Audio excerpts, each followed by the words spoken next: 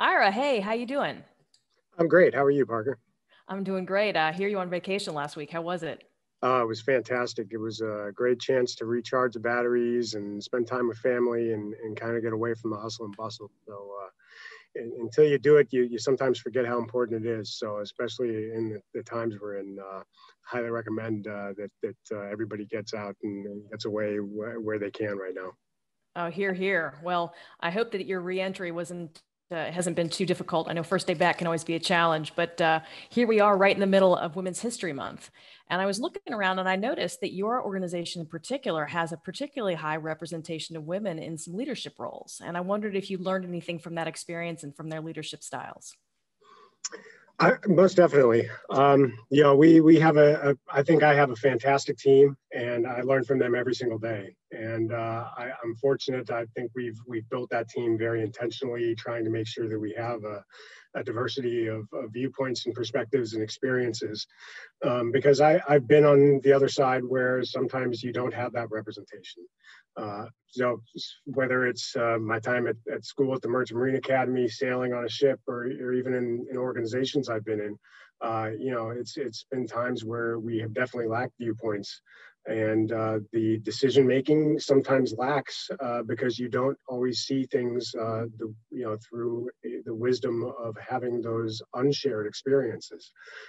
So when you can, when you're missing something that you've never experienced before, you lose sight of that, and you definitely don't get to take advantage of how is it going to be received, and how what are the things that we're not accounting for. So when you have those viewpoints, and when you have an environment where people feel open to challenge things, you get better outcomes and better results. There's no question about it. And the team that I have now, I learn from them every single day.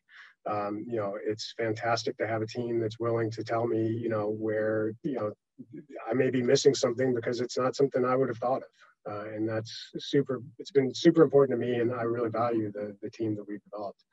But I'm just curious, I talk a little bit about my experiences in really what is a male-dominated maritime industry.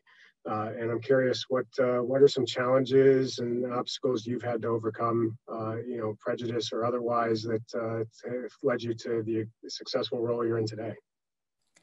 Oh, that's a great question. To be sure, I've been very fortunate in my career, but I think early on was when I really had the biggest obstacles to overcome when I was a baby lawyer working in the law firm. I think the attitudes that, the somewhat condescending pat on the head, oh, look how cute a lady lawyer in the maritime field in particular.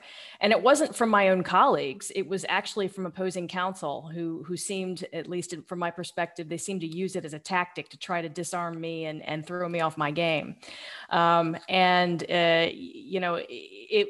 was a good lesson to learn, to not be thrown off by that sort of attitude. It's also, I realize in retrospect, really a bit of a gift to be underestimated. It usually only happens once, and to be sure, you want to do your best to take advantage or capitalize on those opportunities. And then I had very good, very strong, very supportive male colleagues for whom I did really, I did good work. And so they knew they had the confidence to put me in situations to learn and to grow, which really helped me all the way along. I've been really fortunate to have great sponsors throughout my career. What are some of the things that those sponsors were able to do to help if there were challenges put in your way? Really, I think the role of a sponsor, and the best thing that could ever happen, is they put you in the room. They invite you to the party.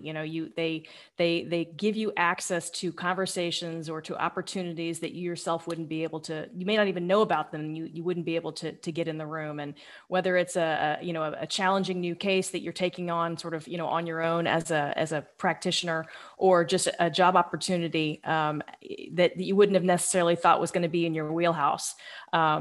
Opportunities to learn and to grow, and to know that you may not be an ace right out of the gate, but that you have it within you to succeed in that role. Well, that's really good advice. I hopefully I can take that to heart and grow that as an ally. Thank you for taking the time. This is a really good conversation. Hopefully we can continue it beyond and outside of Women's History Month. I look forward to it. You bet, Ira. Right. Thanks, Parker. Take care.